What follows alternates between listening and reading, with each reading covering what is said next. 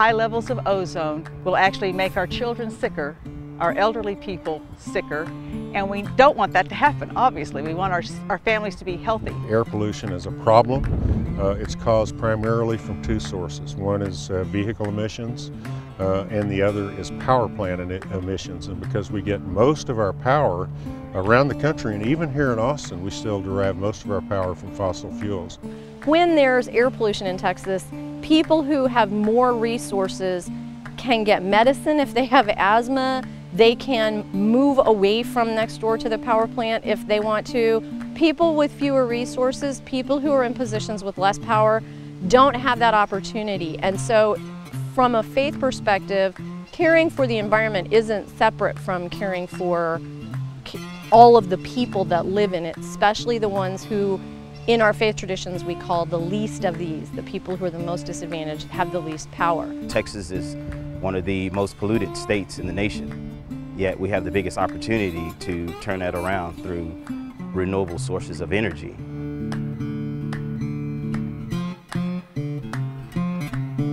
Absolutely the worst thing that they can do. It makes me mad that the dirtiest state in the country is even looking to embed that carbon footprint deeper by investing in an ancient technology. There are people who are still stuck in the past. They're still stuck in the 1950s, 1960s mentality, and you just need to give them a kick in the posterior, get them to start thinking, hey, wake up, it's 21st century, new millennium, let's get going, let's get on the cutting edge of things. Isn't it amazing that with all the environmental problems Texas has, we have within our own borders the resources to fix all of them? Almost like God made it that way. It's a lot cheaper to address this issue today than it would be 20 years from now. With technology, green jobs, you'd create hundreds of local jobs, permanent jobs. To me, it's just a no-brainer. The sector of our economy that has suffered the most loss has been in manufacturing. And in fact, that's a sector that we could stimulate with green jobs. This state is blessed with a lot of natural resources, sun, wind. We need more of that. We don't need more of this stuff that's belching filth up into the sky. And making the smokestacks taller is not the answer. In order to make this transition, it has to be a grassroots movement. One of the easiest but also most powerful things that people can do is just express their opinion. It has to come from the bottom up. That's why people need to get involved. They need to contact their representatives, their legislators, the people at the regulating agencies at the state and federal levels.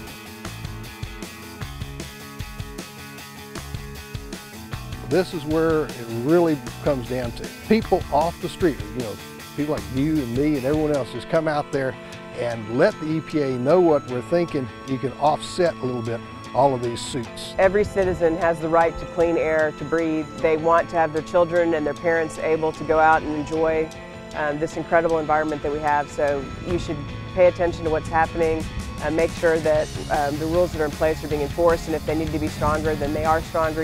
Your voice matters.